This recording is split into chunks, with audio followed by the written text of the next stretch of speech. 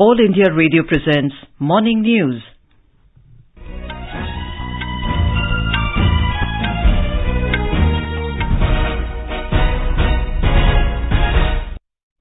Good morning. I'm Anuja Kumar and with me is Saira Mujtaba.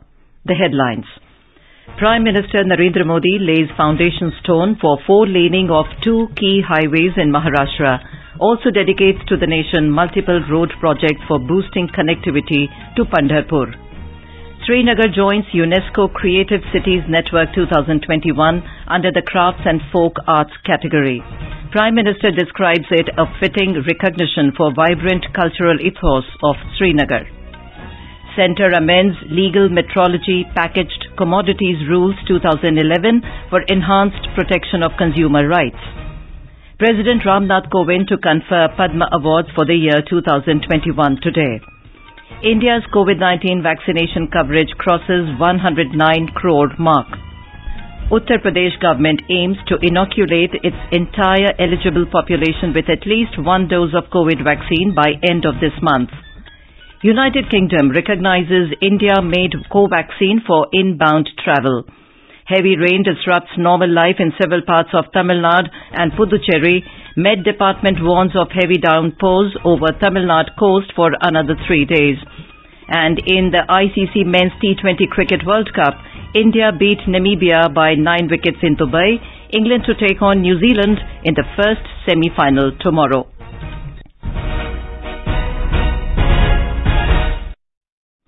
As India created history by administering over 100 crore vaccine doses against COVID-19, All India Radio salutes all the doctors, nurses, other frontline workers and all those who got vaccinated and made this possible.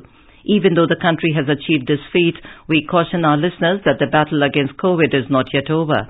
We appeal to our listeners to get fully vaccinated at the earliest and also help others get vaccinated.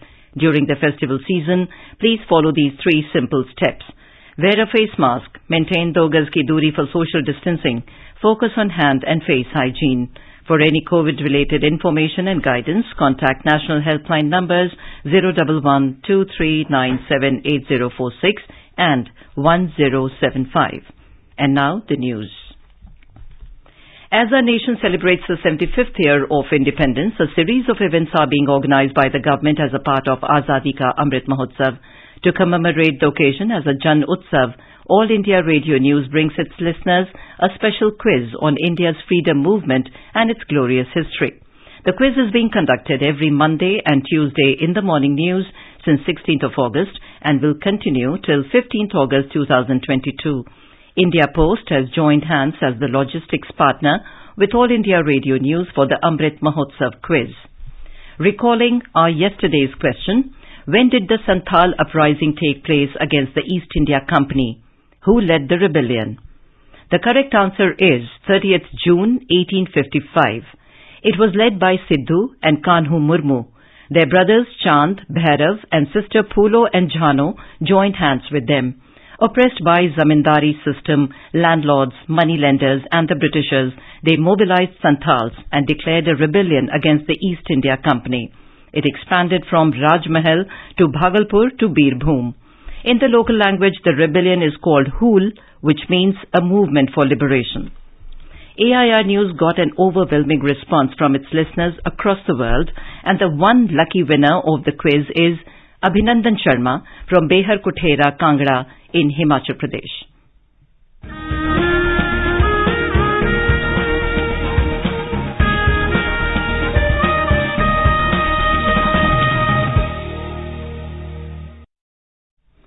And coming to our 26th question of the Amrit Mahotsav quiz in English, what is the slogan of Ram Prasad Bismil? I repeat, what is the slogan of Ram Prasad Bismil? Listeners can send their responses to the question over WhatsApp on 882-654-6262. I repeat, 882-654-6262. Or through email on amritmahotsavquiz@prasarbharati.gov.in. I repeat, amritmahotsavquiz@prasarbharati.gov.in. Prime Minister Narendra Modi has said basic mantra of Sabka Saath, Sabka Vikas, Sabka Vishwas has been inspired from the teachings of Lord Vitthal, and Bhagwan Vitthal has connected him with all other devotees. The Prime Minister said this after laying the foundation stone last afternoon for 4-laning of 5 sections of Sri Sant Gyaneshwar Maharaj Palki Marg NH 965 and 3 sections of Sri Sant Tukaram Maharaj Palki Marg NH 965G in Maharashtra's Pandharpur via video conferencing. आज यहाँ श्री संत ज्ञानेश्वर महाराज पालकी मार्ग और संत तुकाराम महाराज पालकी मार्ग इसका शिलान्यास हुआ है। श्रीमन ज्ञानेश्वर महाराज पालकी मार्ग का निर्माण 5 चरणों में होगा और संत तुकाराम महाराज पालकी मार्ग का निर्माण 3 चरणों में पूरा किया जाएगा। इन सभी चरणों में 350 किलोमीटर से ज्यादा लंबाई के हाईवे बनेंगे और इस पर 11,000 करोड़ रुपए से अधिक का खर्च किया जाएगा। इसके सबसे खास बात यह है कि इन हाईवे के दोनों तरफ पालकी यात्रा के लिए, पैदल चलने वाले श्रद्धालुओं के लिए, वारकरियों के लिए विशेष मार्ग बनाए जाएंगे। About 221 kilometers of Sant Gyaneshwar Maharaj Palki Marg from Dive Ghat to Mohol and about 130 kilometers of Sant Tukaram Maharaj Palki Marg from Patas to Tondale, Bondale will be 4-laned with dedicated walkways for Palki on either side. These road projects are aimed at facilitating the movement of devotees to Pandharpur. Quoting Adi Shankaracharya, the Prime Minister said that Lord Vitthal is the symbol of happiness and Pandharpur is the land of joyousness. The Prime Minister said road is the gateway of development. He invoked former Prime Minister late Atal Bihari Vajpayee and said where roads are built, development reaches there. Mr. Modi said the Swachh Bharat mission received support from the Warkaris or pilgrims as they too started Nirmal Wari. He said in Dindi, a spiritual procession, there is no caste discrimination. Mr. Modi urged the Warkaris to plant saplings alongside the pathway that leads to the main pilgrim site, which in future would grow into huge trees and provide shade. Mr. Modi said that he also wants to see Pandharpur as one of the cleanest pilgrimage sites in the country. The Prime Minister also observed that majority of Warkaris come from farming community and noted that when the farmers prosper, the society too prospers. He said a true Annadata connects society and lives for society. एक सच्चा अन्नदाता समाज को जोड़ता है, समाज को जीता है और समाज के लिए जीता है। आपसे ही समाज की प्रगति है और आपकी ही प्रगति में समाज की प्रगति है। इसलिए अमृत काल में देश के संकल्पों में हमारे अन्नदाता हमारी उन्नति का बड़ा आधार है। इसी भाव को लेकर देश आगे बढ़ रहा है। During the event, the Prime Minister also dedicated to the nation more than 223 kilometers of completed and upgraded road projects at different national highways for boosting connectivity to Pandharpur. In a major recognition of the arts and crafts of Jammu and Kashmir, Srinagar has joined the UNESCO Creative Cities Network 2021 under the Crafts and Folk Arts category. Prime Minister Narendra Modi has congratulated the people of Jammu and Kashmir on the occasion. In a tweet, Mr. Modi said that he is delighted that beautiful Srinagar has joined the UNESCO Creative Cities Network with a special mention for its craft and folk art. He said it is a fitting recognition for the vibrant cultural ethos of Srinagar. The Centre has amended the Legal Metrology Packaged Commodities Rules 2011 for enhanced protection of consumer rights. The Ministry of Consumer Affairs, Food and Public Distribution has omitted Rule 5 defining Schedule 2 prescribing the pack sizes of various types of commodities. A new provision has been introduced to indicate the unit sale price on pre-packed commodities, which will allow easier comparison of the prices of the commodities at the time of purchase. The amendments will come into effect from 1st of April next year. The declaration of date of manufacture on pre-packed commodities is made mandatory under the revised rules. The provisions of declarations of MRP has been simplified by removing illustration and providing for making the mandatory declaration of MRP in Indian currency inclusive of all taxes.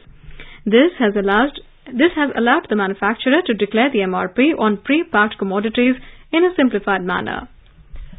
President Ramnath Kovind will confer Padma Awards for the year 2021 on prominent personalities at a ceremony in Rashtrapati Bhavan today.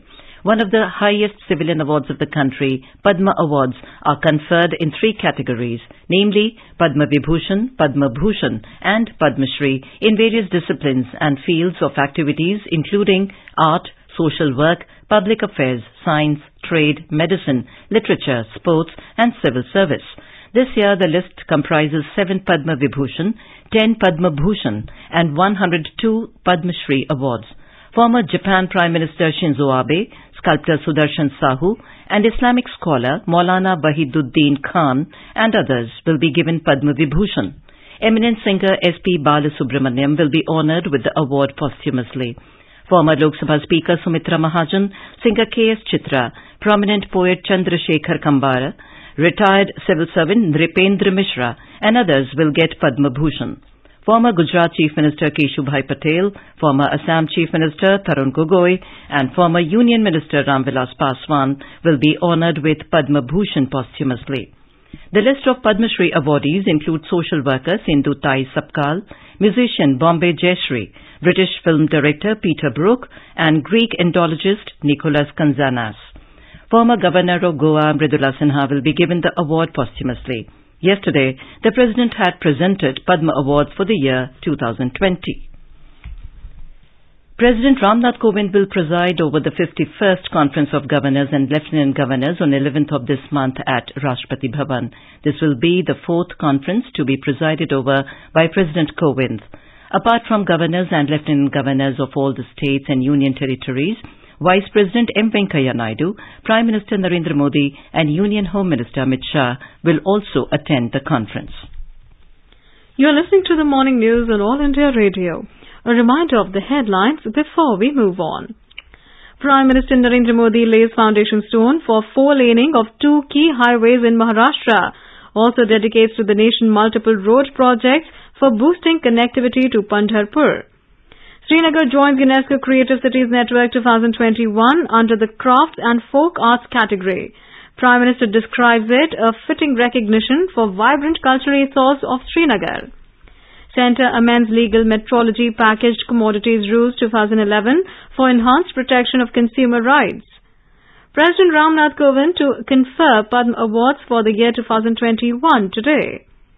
India's COVID-19 vaccination coverage crosses 109 crore mark. Uttar Pradesh government aims to inoculate its entire eligible population with at least 1 dose of COVID vaccine by end of this month.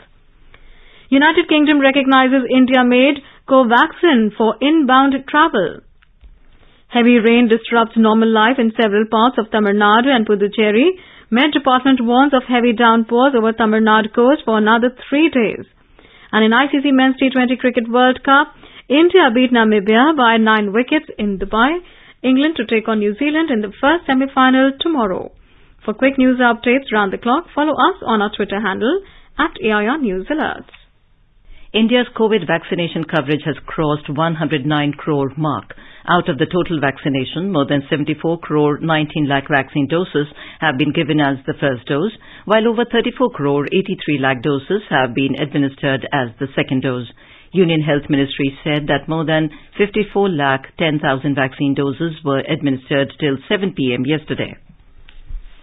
Uttar Pradesh government has set the target to inoculate 25 to 30 lakh people per day to provide at least 1 dose of COVID vaccine security cover to all the eligible people in the state by the end of this month.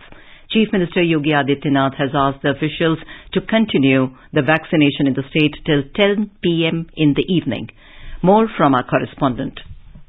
Out of 15 crore population eligible for COVID vaccination, 9.95 crore people have got at least 1 dose of COVID vaccine and around 5 crore people are still left. Chief Minister Yogi Adityanath has asked officials to work in mission mode to inoculate those who have not received any dose of COVID vaccine. Chief Minister spoke to all district magistrates and senior officials yesterday through video conferencing and said that if the target is not achieved, then district magistrates will be held responsible. He asked officials to take help of public representatives and continue the vaccination till 10 p.m. in evening for the convenience of working people. Sushil Chandra Tiwari, AIR News, Lucknow.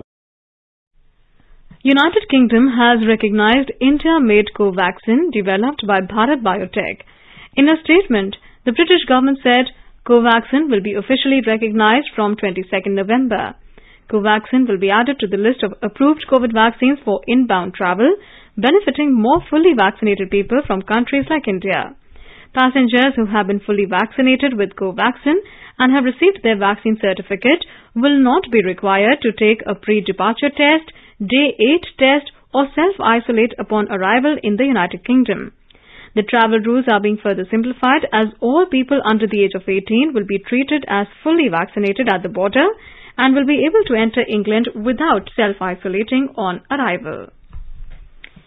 Heavy rain has disrupted normal life in several parts of Tamil Nadu and Puducherry. Regional Met Department has said that a low-pressure area is very likely to be formed in the southeast Bay of Bengal in the next 24 hours.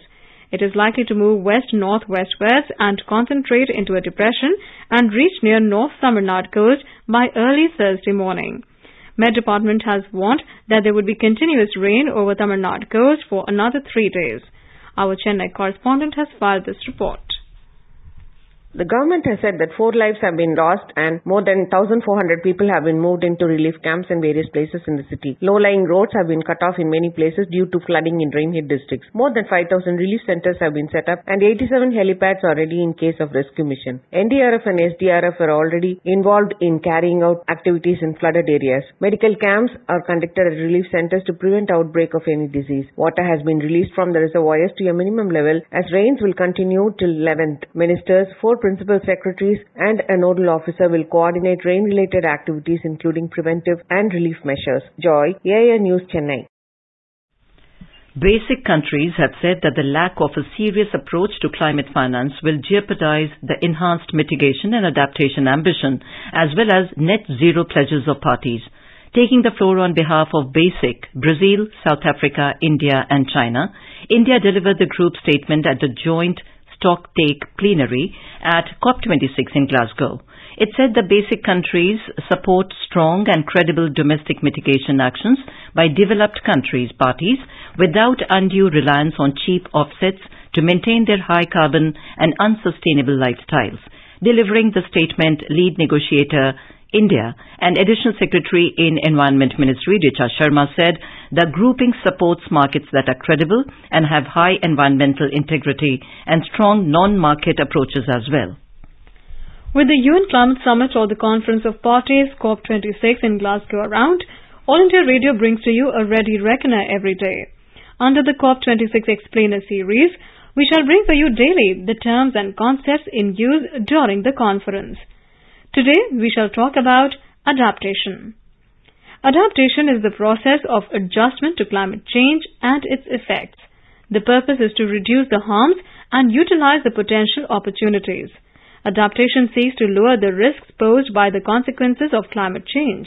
Examples of adaptation include using scarce water resources more efficiently, adapting buildings to future climate conditions and extreme weather events, and developing drought-resistant crops. The adaptation programs result in creation of green jobs, reduce risk for the poor and vulnerable, and protect our environment for future generations. AIR News spoke to Anish Dey, Global Head, Power and Utilities, KPMG, on the importance of climate adaptation. In future, most of energy delivery will be in the form of electricity. Most of energy generation will also be in the form of electricity. And in that context, large electricity grids, which take advantage of the time differences across the world, especially when it comes to solar power, becomes very, very important. And that's why this initiative of One World, One Sun, One Grid is also very important, because the sun never sets at some part of the world. And if we have the grid, then we can transfer the energy from the plots where the sun is allowing generation to happen happen to the parts where generation is not happening. This is where the initiative is important. It should be led as a directional goal of interconnecting the world as much as possible. And now let's listen to our special program, Azadi Ka Safar, highlighting the importance of the day during the freedom struggle. आजादी का Amrit Mahotsav.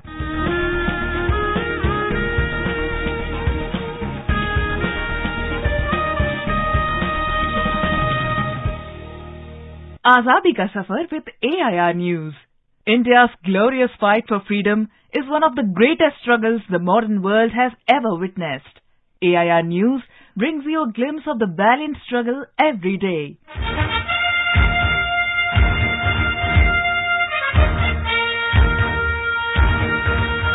On 9th of November 1947, Junagadh was annexed to the Indian territory.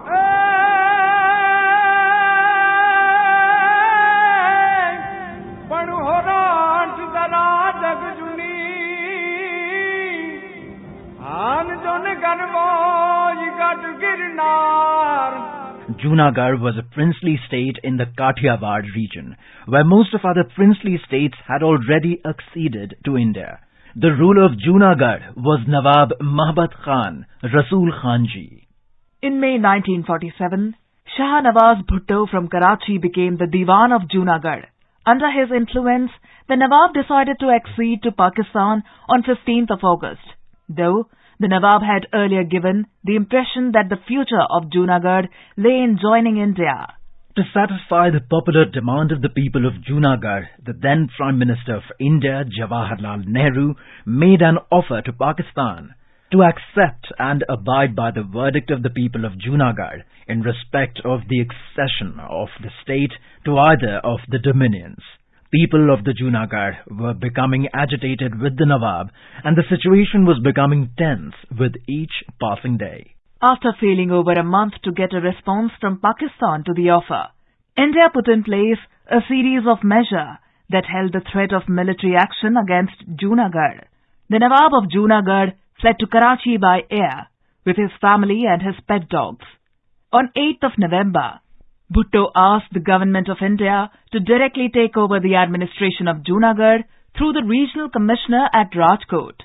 India had indicated that it would want to formalize the arrangement through a plebiscite. This was held on February the 20th, 1948. Of around 2 lakh registered voters, only 91 cast their votes in favor of the accession to Pakistan. And thus, with the wish of the people, the princely state of Junagadh became a part of India.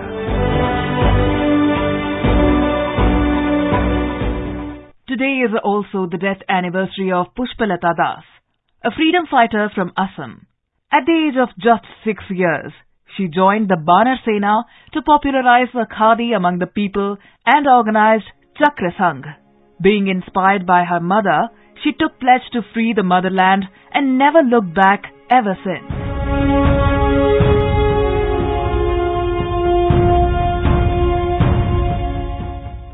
At the age of 14, she was expelled from high school for protesting against the hanging of Bhagat Singh. During 1940, her studies came to an end when she was jailed for individual satyagraha. From the year 1940 to 1942, Pushpalata Das was in Bombay as a member of the Women's Subcommittee of the National Planning Committee. During that period, she worked with Mridula Sarabhai and Vijaya Lakshmi Pandit for development and constructive works. In the year 1942, Pushpalata Das married Omio Kumar Das, who was also a true Gandhian and a social worker.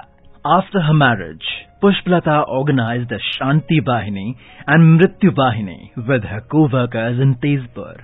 Pushpalata was supposed to lead the procession to put the national tricolour flag on the compound of Gokhpur police station.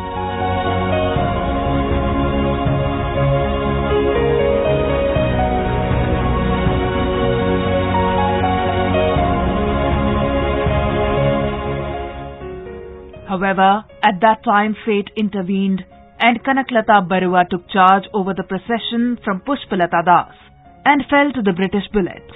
Post-independence, She served as a Member of Parliament. She also worked as an editor of a well-known Assamese magazine, Jayanti. Pushpalata Das was offered the Tamrapatra by the Indian government for her services rendered during the freedom movement. But she refused to accept the Tamrapatra. The noble soul breathed her last on the 9th of November 2003 at the age of 88 years.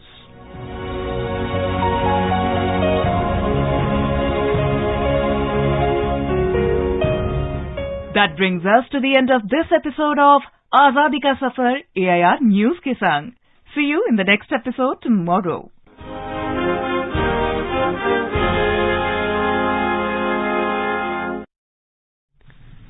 Best wishes to all consumers for Azadi Ka Amrit Mahotsav.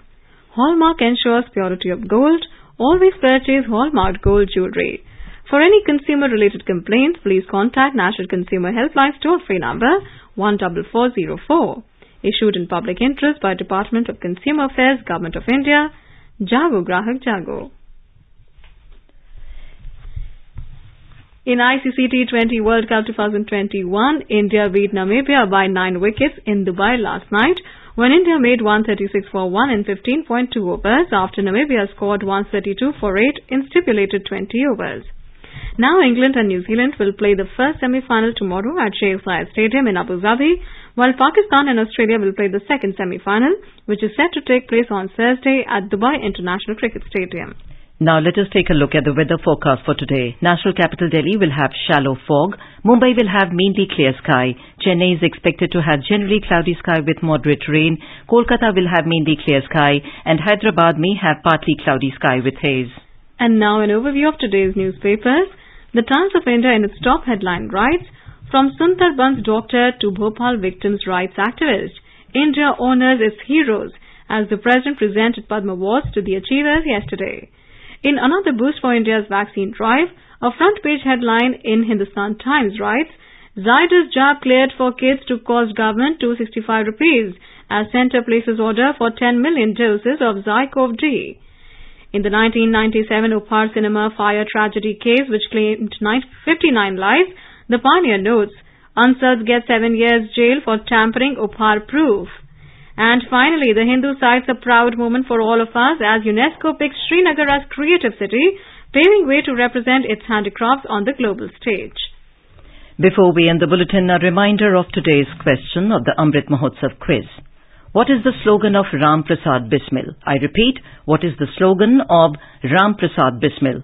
WhatsApp your response on 882-654-6262. I repeat, 882-654-6262 or through email on amritmahotsavquiz@prasadbharati.gov.in. Celebrate 75 years of India's independence by participating in Amrit Mahotsav quiz with AIR News. And now, before we end the bulletin, the headlines once again. Prime Minister Narendra Modi lays foundation stone for 4-laning of 2 key highways in Maharashtra, also dedicates to the nation multiple road projects for boosting connectivity to Pandharpur. Srinagar joins UNESCO Creative Cities Network 2021 under the Crafts and Folk Arts category. Prime Minister describes it a fitting recognition for vibrant cultural ethos of Srinagar. Centre amends legal metrology packaged commodities rules 2011 for enhanced protection of consumer rights. India's COVID-19 vaccination coverage crosses 109 crore mark. President Ramnath Kovind to confer Padma Awards for the year 2021 today. United Kingdom recognizes India-made Covaxin for inbound travel. Heavy rain disrupts normal life in several parts of Tamil Nadu and Puducherry. Met Department warns of heavy downpours over Tamil Nadu coast for another 3 days. And in the ICC Men's T20 Cricket World Cup, India beat Namibia by 9 wickets in Dubai. And with that, we end the morning news. Have a nice day.